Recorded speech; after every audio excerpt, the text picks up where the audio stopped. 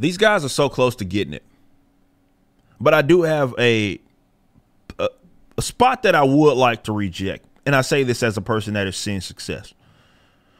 Now, ICV2, this is the platform that has been historically responsible for, not historically, but as of recently, in combination with Comicron, getting the numbers and trying to present the numbers for the comic book industry. However, that has slowed down because as of April of last year, so almost a year, Diamond has not made their comic book numbers public. DC and Marvel are with Penguin Random House as well as Lunar. None of those guys make their numbers public. So to try to find what the numbers actually are is very difficult. Diamond doesn't have as much of the stranglehold on the industry anymore. And again, even so, they don't have their numbers public. But last year, for example, with the 2021 numbers that they came up with, you could see that ICV2 was absolutely part of it. Not saying this guy right here, because this is a columnist, this is a contributor that's saying this. I just want to set the scene who ICV2 certainly is. Now, again, I've said many times before that people are holding their nose, acting like the crap don't stink when it actually does. It's right there. You can see it. It's a wad of crap right there in the corner of your room. But you have people that say comic books are booming when they actually are not. In comparison to previous years, if you even go back to 2016, 2017, 2018, 2019, unit sales are down. Period. Manga, a lot of them take credit for that because of they consider that a graphic novel. And yes, there's been a price increase, but however, and I have to say this every video because you're going to get those who use those as excuses. Like, hey, look at the sales numbers. Well, there was a price increase, and also those sales, a big part of those sales are including a manga. And on top of that, when you look at the actual landscape of the industry, definitely the genre that dominates is in a decline, which means the industry at whole is on a decline. See, what they're talking about right here, ICV2, superhero comics are in a creative rut. Who, if anyone, will fly to the rescue? These guys are so close to getting it. But what I will not allow them to do is act like there's a problem that people have not seeing superhero comics. That's not what it is. It's just that the creativity and the enthusiasm isn't coming from the big two, period. That's in the superhero realm. There is a demand. There will always be a demand, particularly in North America. And even so, I say this all the time with even manga's diversity in terms of their ideas are largely overstated. Yes, there are mangas on basically anything, but in the same respects, you can say that definitely with independent comics, there's comics on virtually anything. You know, even if you go like French comics, European comics, there's comics based on anything, with the superhero stuff being not the only thing that's being produced. However, the reason why I always say that that's overstated in terms of manga's diversity, because there's a food manga or sports manga, what dominates the top, this is definitely the shonen stuff, what dominates the top of the American charts, North American charts, are not those. They're basically heroic stuff. There's a reason why it's told in the Eastern style of storytelling. They have their own influence there, but it's, yeah, maybe not walking or going around in like tights and stuff or patrolling the cities, though some of those do exist as well. It's still their way of storytelling with heroes that are superpowered. This is the reason why Dragon Ball, for example, is probably the first big introduction to for a lot of us with anime and manga, the Japanese way, and it hit big. And even though a lot of people didn't even know, I remember growing up, people didn't even think of that as like a Japanese thing. It was just really, really cool, right? But you think of a character like Goku, I mean, he is a superhero per se. Again, it's just told in their way of storytelling.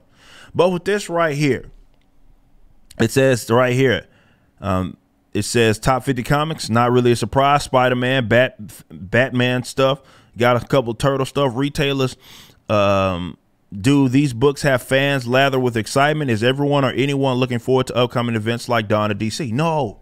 They've done the event thing over and over and over. You guys remember this. Why I say this so close to getting it. You guys remember I did a video talking about what the comic book industry is missing. The American comic book industry is missing is enthusiasm. They are unable to get enthusiasm from the audience, and it's a content problem. And part of that is, yes, the needless hashing out of rehashing of all these different types of events. DC is all among the worst of this. And Marvel does it as well. Event after event after event, trying to get people stoked. Though hard numbers can be tough to figure out because they're not reporting them. Reports are that sales are flat down dating back as far as September. It's been dating back further than that. Recent data shows superheroes are about to lose their place as the top selling category in U.S. comics and graphic novels, something that frankly might end up being good for the medium, but is going to hurt the direct market that depends on reliable repeat customers for periodicals. Again, the diversity in the actual types of comics isn't the problem with the American situation. It's just that the one that's in the greatest demand, the genre that's in the greatest demand, that part of the industry isn't being filled. So just because they're going down, maybe people that are interested in other stuff or maybe not interested in other superhero stuff are going to read the books that they're already reading, right? That's not helping your industry. You're not supplying for the demand that's there. Supply and demand mismatch. There are too many books chasing not enough readers. I've made this point a million times. Even when I was still reading, hell, especially when I was still reading, you had to have the money that I had to keep up with your favorite characters. It's insane. Gimmick after gimmick, this character showing up here. You got three Spider-Man books that are based on Peter Parker, another four to five based on some other Spider-Man character. It's needless. Watered down your product. I've said that many times. Stale creative process. Not to disparage the hardworking men who make our comics month in and month out, but the sparks of imagination that was at work various points over the last 10 to 12 years seems fainter. Well, yeah, these guys suck. Editors with trained eye to spot potential breakout hits and talent, and the industry left have to get away, probably left, I guess, to get away or have to get away with it if they swing and miss once in a while. So they're opting to go, and I know he talks about this, opting to go for like the younger, unproven and untalented part of the market, as opposed to getting veterans that absolutely know what they're doing. Also, you have media saturation. I've said this time and time again. There's too much coming out, but the quality isn't good. See, you actually don't have the quantity issue if the quality is there. This only becomes like, imagine people being like with anything else, right? And, you know, you get these new mangas coming out all the damn time, and nobody says, well, there's too many mangas coming out. Well, that's because a lot of them that are going on that aren't good, they end up stopping, right? And the ones that are good, they keep doing. You can't have too much of it if it's good. You can't. You can't have too much of it if it's good. But if you're giving people mediocre or mundane or flat out bad material, then yeah, people don't want that. They're not interested. And that's when the oversaturation happens. It's bad. It starts with the content problem. It's bad material. And it's far better and far more preferable to condense it and make it better. So you have fewer titles across the board, even with the other media, like not comic books. Let's say comic book based movies and stuff, animated or not, live action. You have less of those that are actually planned well and done well, produced well. And then you build from that. And if you want to make more material, as long as it's all right, at least, or good, let's say that, people are going to flock to it. There's not a such thing as getting too much of, let's say, something that people want.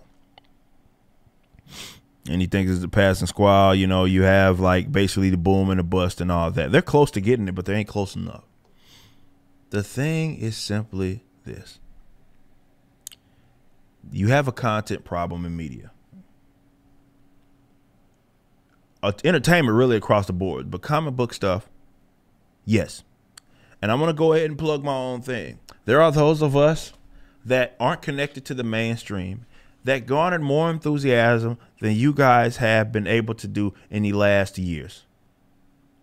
And instead of saying, well, yeah, here's an example of somebody and a company getting people and more enthusiastic than we've seen in the recent year. This was right here was the biggest story in comics. Whether you want to admit it or not, is the biggest story in comics. And I'm not saying that to inflate my own ego here. I'm just giving you the facts. If it wasn't me and they did the same thing, it would be the biggest story in comics. If a guy created his own company and with the first book did what it is that he did, that would be the biggest story in comics. But what did ICV2 do?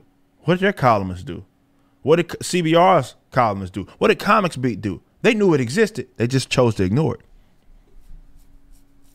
Well, we don't have the right politics. We're not with those guys. We're not aligned with those guys. CBR guys flat out admitted that. So you're not helping either. I'm not letting the media cats get away with it, as now people want to come around to the fact that, well, maybe there is something wrong with the industry. Well, you're a part of it.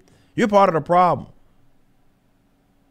And I'm not saying that highlighting it so we can get more money. I want that, though. I would like the money.